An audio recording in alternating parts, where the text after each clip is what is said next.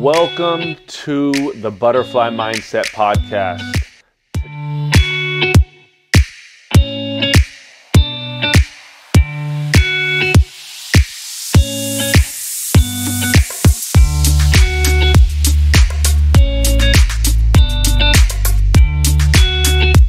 Welcome to another episode of the Butterfly Mindset Podcast. Today, I have Zoe Burns.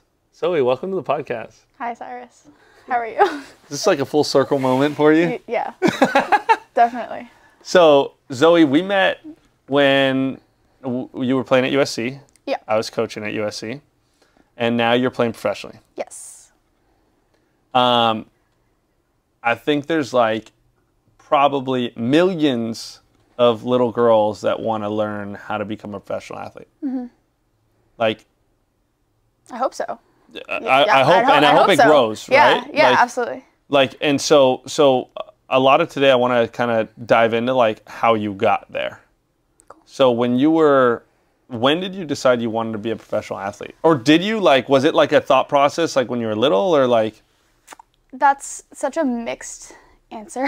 I think it's like a dream to have that. I think when I was younger, there was part of me that did want that, was that I wanted to be a professional, but I knew that at that time there wasn't like a solid league around me, like, you know, in the US. Like they were kind of like going between different leagues were either like sometimes they were successful, sometimes they were failing, and it was kind of up and down. I'm really lucky that there were so many female athletes like before me that have like really fought to create like a really good league, you know. Yeah. So now we have like the NWSL, which is actually like a competitive league, and we have people from all over the world coming to play, which is amazing. But when I was younger, I was very aware of the fact that there wasn't something really consistent. So for me, when I was young, it was a dream, but quickly it was, you know, more focused on college, more like, can I get into school? And it was a way for me to make that dream happen and be able to, you know, bring that like future, whatever that was going to be. And then when I started working for it, that's when I really fell in love with the sport. So I know that's like a reverse kind of like a lot of people. I think a lot of people kind of lose the love as they have to, you know, put in the hours and do like the tiny things and the fitness and all that stuff. But for me, I was really lucky, and it was actually what kind of like propelled me into the world of the sport and like really like got me to fall in love with it. Wait, so when you were younger and the leagues are like going, you know, like in and out or whatever, like was that discouraging at all though? Very. Like so is that when you shifted like your thought process to like I want to play college? I want to like was that like a shift in your mind, or was it like hey, like how did that thought process happen? Well, I think like when you're young, and you know, you go to your recess, you go your little time off.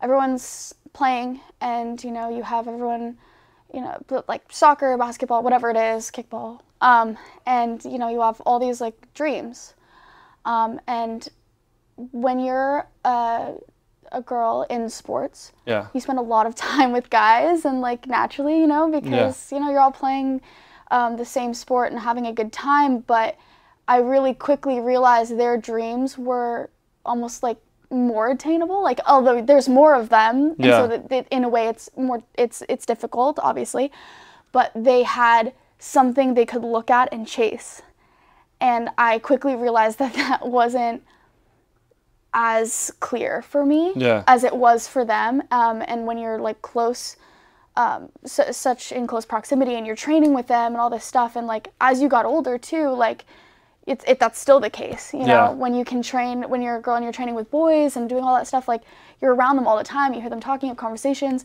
and it's when I was younger, it wasn't as clear for me as it was for them. Yeah, it's so you know interesting. What I mean? It was different 100%. Path, and it's also just different paths. You know, the girls went to college, guys don't always. You know, they went straight to pro, and now you can see that kind of happening with the women's game, which is amazing. And you know, we have like a clear avenue, which is amazing, and we're really lucky for that. But when I was young, it wasn't always there. Yeah, it's interesting because like I think the first time I realized that was I was coaching, and I had one of the girls that I was coaching. She was in high school. I think she was going into her junior year of high school, and she was like, "Yeah, I'm not playing anymore." And I was like, "What do you mean? You kill it! Like you're amazing." Yeah. Like she had like every D1 school want her, you know, like Right. she was such a good goalkeeper. And she was like, "Yeah, but like I'd rather just focus on school. Like what am I gonna do? Like go like there wasn't the league wasn't happening right there, Yeah. you know." And she was like, "Why would I do this?" And it was like the first time that I realized, oh my gosh, like for me it was never as a guy, like it was never a thing. Like it was like I want to play pro. Like I'm gonna chase going pro, like what you said. This is what I have to do, and this is what I'm gonna go. And this is how I need you're to gonna meet, do This it. is how I need to train. Correct. And this is where I need to go. It's easier when you can see it. Yeah. You know. And I think too, it's also hard. Is I had a lot of people growing up, like they, of course, supportive. Yeah. But like being like, oh yeah, you know, like. Yeah, it would be fun, but like, you know, you're not gonna, you know, get enough money to support yourself and things like that. Like people do make comments like that, like more often than you would think. And, you know, that doesn't help at all. So, I mean, like, it just brings it even further to just, like, a commendable job that the female athletes before me have, like, been able to do it. So how do you deal with that? Like, because I'm sure that still happens, right? Like, like, so how are you dealing with, like, when, you know, somebody says, you know, you're not going to make enough money, you're not going to do this, you should just do this, blah, blah, blah. Like, what do you do, like, when you're hearing that? And what did you do, like, growing up? You know, growing up, you kind of ignore it. You go around on your day. It's not something that you try to, like, think about. I think now it's, as, like, an adult, it's more of, like, an actual thing that you have to worry about, you know? But I think in just the grand scheme of life, if you are doing something with the purpose of money or a goal or anything like that, I'm not sure that you're doing the right thing. You know, if you're doing something because you want an achievement or you want, like, of course those are great things to, like, strive for and they're important. Like, it has to be about, like, what you're passionate about. And I find that people that are the most successful are the ones that are loving what they're doing. So I think for me, it's just every day it's focusing, like, do I love what I'm doing? Yes, so I'm fine. Okay, good. And I just go on to the next thing. And, like, people find success that way, and we might not see the path right now, but that's okay. That doesn't mean it's not there. I love that. And then you had mentioned that, like, you started falling in love with the sport when you fell in love with, I guess, the process of becoming an elite athlete. Like, talk to me about what does that process look like? Like, what do you mean falling in love with the process? So I think, like, as I was trying to get better and kind of understanding what that really involves. And it's also different for every person. I think, like, with this sport in particular, though, too, it's like you can be good in such unique ways. Like, another player can be just as good in a completely different way and be successful in this sport with completely different attributes. You know, I'm 5'2". Like, I'm not super tall, and there's not a lot of sports that, like, you can still be successful with that. So I thought that was really cool, and kind of learning, like, how to be me in the sport, and then how I can, you know, dive into that and really, like, have, like, my unique things kind of show up in a game that's already so established and that I have so much to learn from. And so, like, I love film. I think, like, I know that there's some players, I have to go to our meeting again and all this stuff. Like, I love it. I think it's great. I enjoy it. I think the entire game it's like, it can be art. And I think it's really cool in that way. And I kind of, like, while I was learning about it, I kind of learned about those nuances and could be able to see it. And so I really loved that. Well, it's interesting because, like, I talk to so many different people that are, like, successful in whatever they do, and like what we know about life is, like, you learn from experiences in life, but they don't need to be your own experiences. But you really learn from the reviewing of the experience, right? Like you learn from you learn from, like, looking at the film, and I talk about it in business all the time, right? Where I'm like, you got to review your film, you got to review your calls, you got to do this. Yeah. It's the same thing in the sport. Like, you got to review your film because that's how you're going to be able to learn to become better. Yeah. And it's also really interesting that I want to make sure that we point out, like, you're a professional athlete, and you said something in there. You said, like, I love learning and consistently learning. Like, that thought process of, like, always wanting to learn and become better, like, where did that come from? Was that, like, something your parents used to tell you? Was that something that, like, just, like, how did you? I think, so both of my parents, I would say, are learners. I'm not sure my mom would call herself that, Yeah. but just when she speaks about her life, and she was always looking at, like, where can I go? What can I do? She left when she was, I think, 17. She only spoke French. She left where? Her home to go to school in an English school in an English city, didn't speak at all, and just sent herself there at a young age because she was looking to expand her world, right? Yeah. And that's kind of like how she lived life. So, like, I think that's a different kind of learning. Yeah. And that's, like, the way that she thinks. And my dad just, like, loves, like, he's an intelligent guy, and he was in school for a really long time, he's always talking about the next thing. He's talking about, you know, he's going to this conference, he's doing this course, he's doing, like, that's just, like, what he does. Yeah. And they both are, I think, lifelong learners. Yeah. And they love life. And I think if you love life, you should love to learn. Yeah. Because there's so much out there. If you think you're done, your world is too small. Yeah. And so I think they both go about it very differently. But I think they're both, like, learners. And I think that was, like, I'm not even sure they did it on purpose. But Yeah. I think that style of approaching life was really, like, instilled In you. in me. Yeah. And when you were growing up, and you were, like, you know, I mean, let's even talk about before, right when you're in college, about to go pro, thinking about making that decision. Do you because you had one more year of eligibility, right? Yeah, I did. You know, and then you enter the draft, like, thinking about that process, like, what were your parents saying throughout that? Were they just like, go for it? Or was it always like, hey, you should do this? Or like what was that kind of support for you? So I actually made that decision on my own and kind of talked to them about it, like, well, obviously before I entered the draft. Yeah. But, like, they knew that. But it was my choice, and it's something that I had thought about a lot.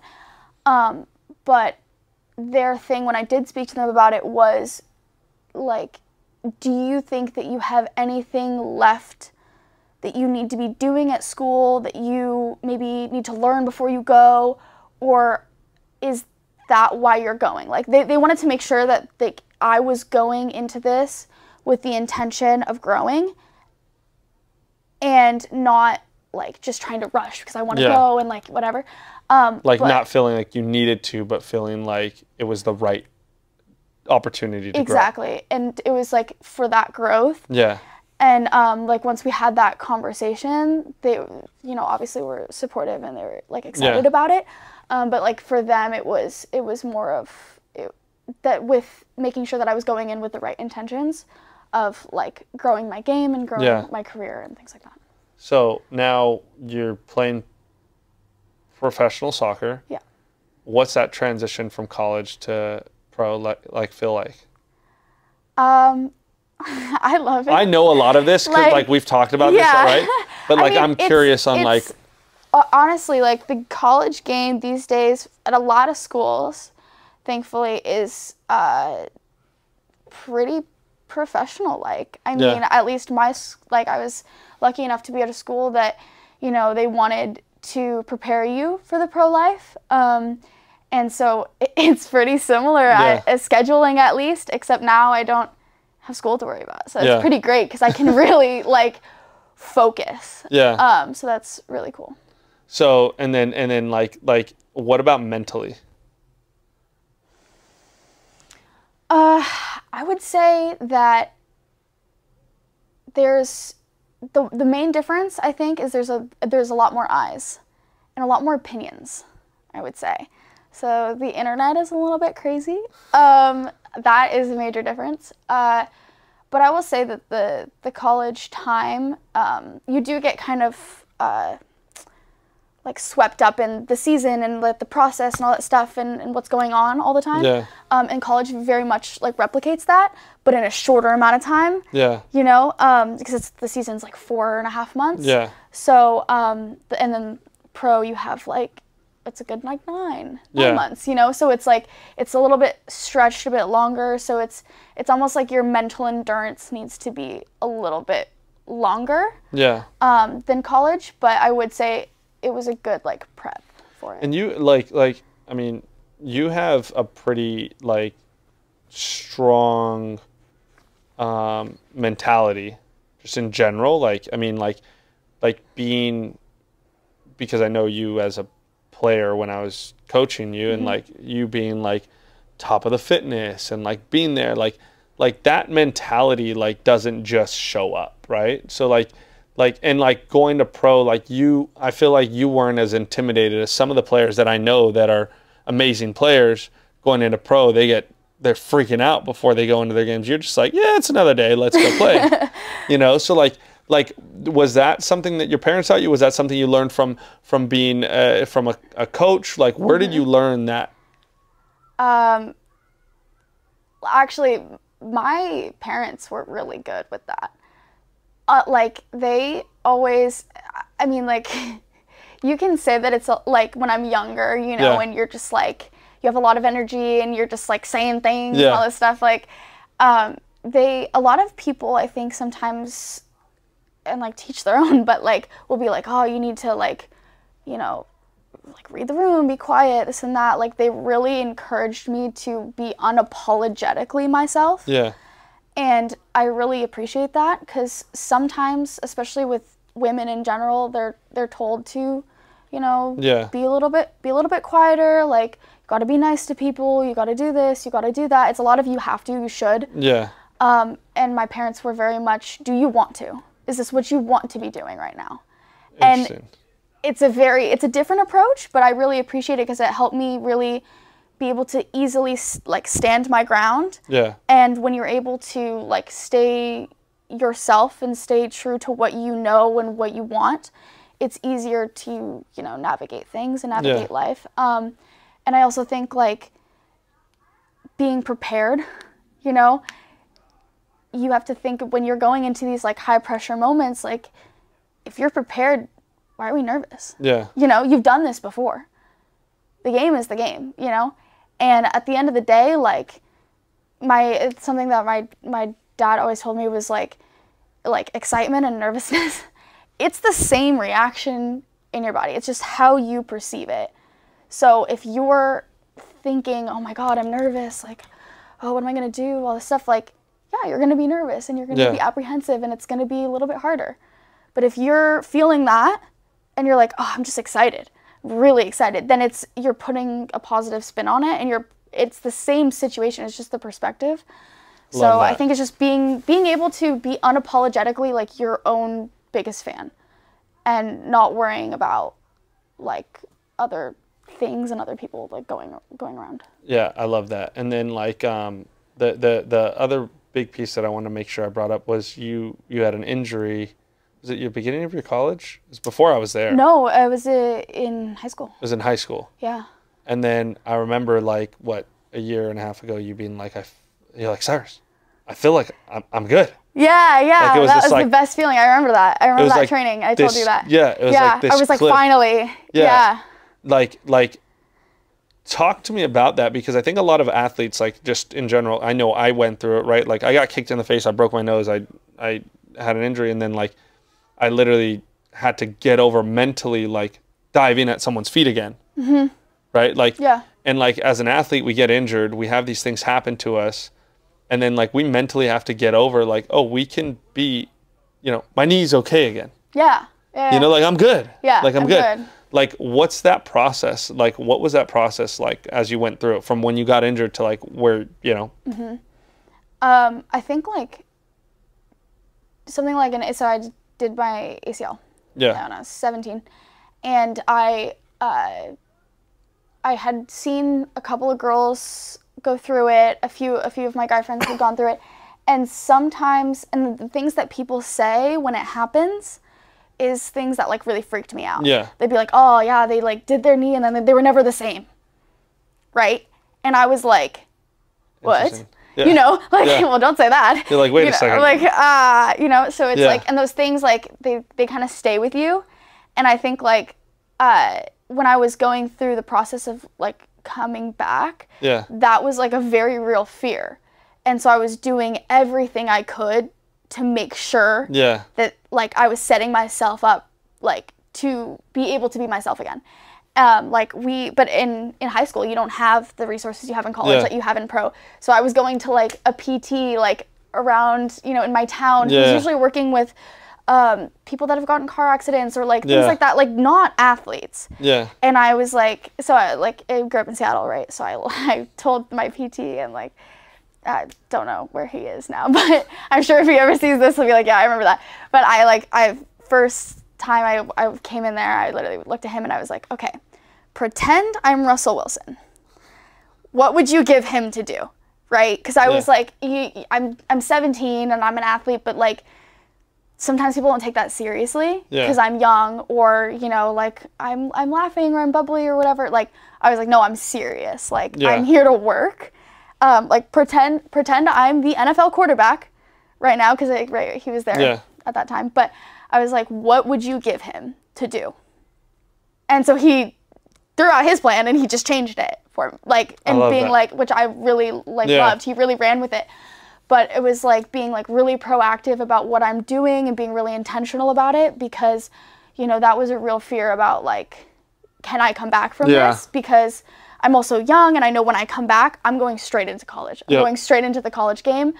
I was looking at the timeline and I was like, that's what needs to happen. Yeah. You know, so. That's such a trip too, because like, it's actually, how crazy is it that like other people's fears, right? Or excuses in a lot of the times, like, you know how many times I've heard, oh, I was really good. I was going to go pro, but I hurt my knee. Something happened, or, oh, but I did this, right?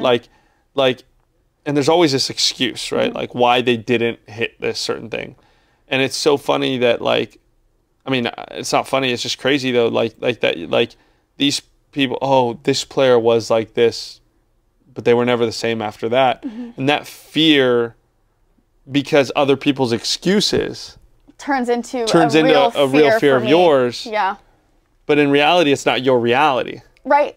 Exactly. Which is a trip. I'm taking on somebody else's perspective or like fear or whatever. Yeah. Yeah, which happens all the time with athletes and people just in general, right? Like in life, like there's every day someone tells you can't do something, you should do this, you should do that, blah blah blah, because of their own fears and their own experiences, or people that they quote unquote knew, yada yada. So like you having the tenacity to be able to see that and just be like, no, like I am an elite athlete. I am going to be at this next level. I do want to do that. And like, because I've decided, I've decided to make that happen. You put on blinders to be like, this is what I'm doing and that's it. Yeah. And it took you years to get over that mental barrier. It did. Yeah. Literally, like, it did. because, it did. You know, it was technically what, your sophomore year? When you came in? Or junior year. Yeah. Sophomore year. Yeah, because it's kind of weird because. Is it? I don't know. Because your years are messed up because COVID. My years are a little bit messed up. But back-to-back seasons. Thought process. It was years after you were in high school, after your injury. No. Either way, it's my point way is, after. Right? Yeah. And it took you years to get over that. Totally. And so it's just always so interesting, and that's why I want to make sure I shared that, because there's someone else that's going through that right now, right? So I have two other questions for you. My second to last question is, where can people find you if they want to reach out to you? They want to connect with you. My Instagram, probably. Okay, what's your Instagram? Zoe, Zoe with another E, Burns with an extra S. So Zoe dot BURNSS. Yes. Perfect. Okay. And my last question is, somebody's going through, just got injured, they're about to graduate high school. Yeah. They think they're about to go into college game. what piece of advice would you give them? They're nervous that they're not going to be the same player. You will accomplish anything that you want to as long as you decide to do it. I love that. Nothing else matters. You've seen athletes get injured more times than you can count, and they're the best player in the next season. Every single day is a new day, and you have no idea what's going to happen. But if you just put one foot in front of the other and know where you want to go, that's the best thing you can do, and the only thing you can do. I love that. Thank you, Zoe. Thank you so much for being on. No problem. Appreciate you. Boom.